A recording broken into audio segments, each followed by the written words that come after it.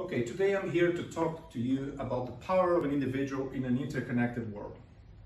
How can an individual make a difference in such a large and complex world with 7 billion people, with such daunting tasks, such as climate change, for example? How to answer that question?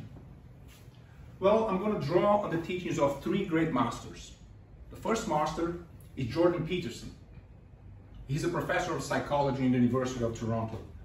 And the advice that he gives to you to make a difference in an interconnected world is to make up your bed every morning. Sounds strange, doesn't it? Well, when you make up your bed every morning, you start with an achievement, the first achievement of your day. Then you put your house in order, you do your duties, you perform your tasks.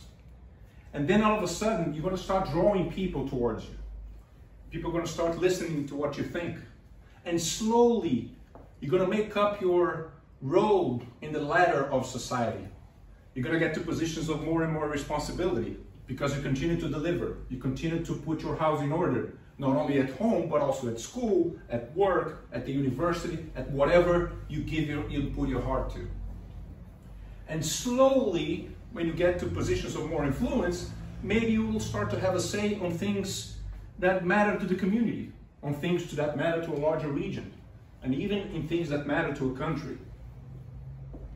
Well, you may say, I don't want to be an executive or a business person, or I don't want to work in government. I want perhaps to be a researcher.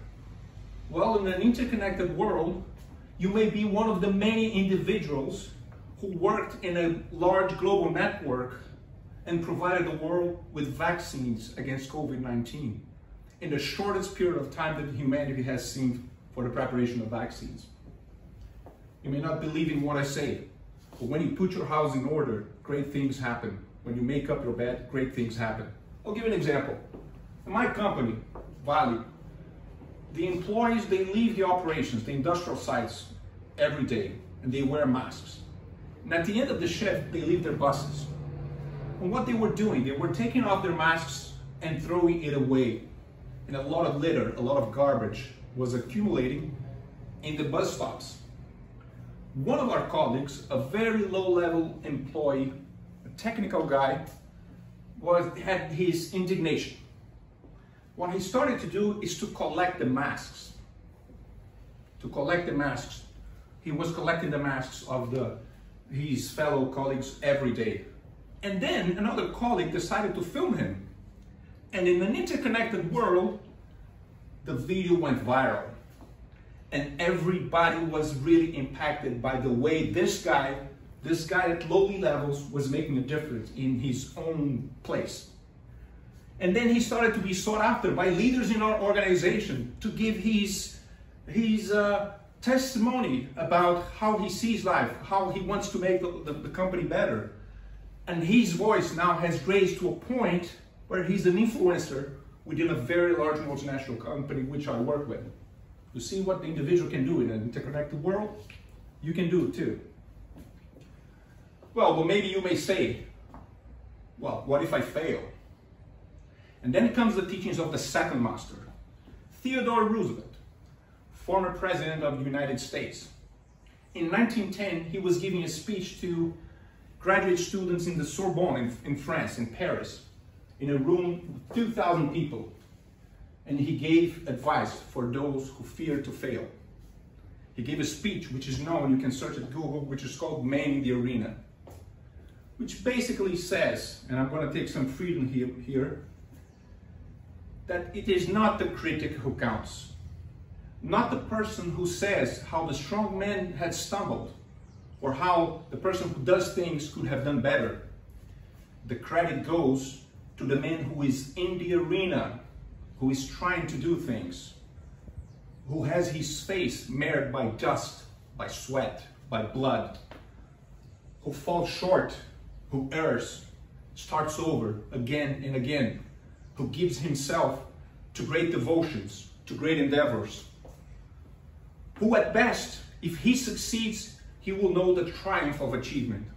But if he fails, he will fail while daring greatly, in such a way that his soul shall never be amongst the timid souls that neither know victory nor defeat. Such powerful words. Actually, there's a new series on Netflix now about Tom Brady, the superstar from football, American football, called exactly that, Man in the Arena. So you should not be afraid to fail. You should be the person in the arena. And in an interconnected world, you have lots of opportunities to try and to fail fast and to do it over and over again until you succeed. In Silicon Valley, for example, there's almost a cult around failure. People are praised because they fail and they continue to try. Well, but I do not live in Silicon Valley, you might be saying. Well, aren't you organizing this conference? This is an endeavor. Who guarantees that you will succeed? If you're giving a talk on this conference, who knows what the feedback is going to be? But in an interconnected world, everybody can try. You can give your speech, you can organize your conference. It's going to be seen by people all around the world. You're going to have feedback. You're going to learn and grow much more quickly. Okay, you've put your house in order.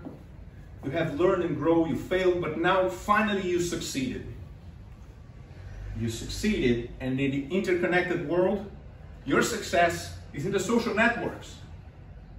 And you're attracting a lot of praise, but also you're attracting haters, people who don't like what you have done.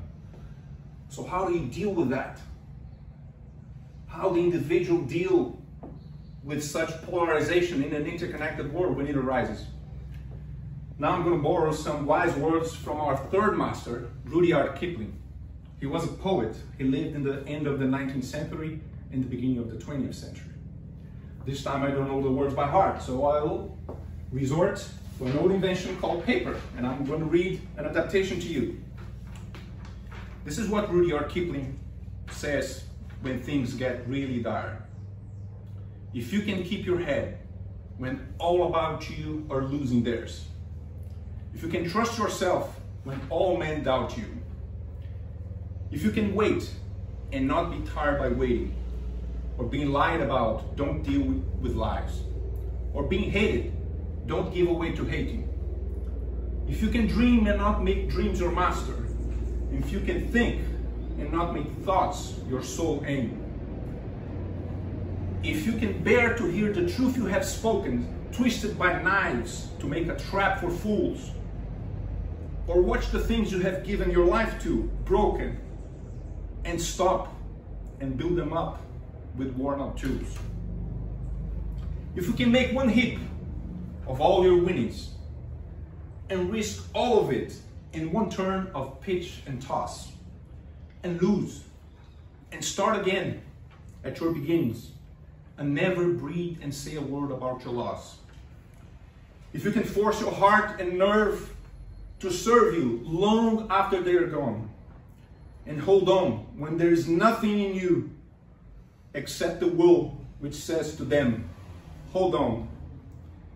If you can fill the unforgiving minute with 60 seconds worth of distance run, yours is the earth and everything on it. And which is more, you'll be a man, my son. These are very powerful words by Rudyard Kipling on how to deal with controversy, on how to deal when you achieve something. So now back to climate change. So you say, well, but I do want to make a difference on climate change. So how do I apply the learnings of the three masters if I want to do that? I'm going to tell you a story again about this young woman at my company, Valley. She's a very dedicated student. She has put her heart and soul into climate change. She wasn't one single voice, and back 10 years ago within the company, she started to raise some ideas of how to transform and try to tackle the carbon emissions at our company, which are not few. The time for that hadn't come at that time, and her voice wasn't heard, but she persevered, just like the man in the arena. She had her house in order. She didn't succumb to the controversies.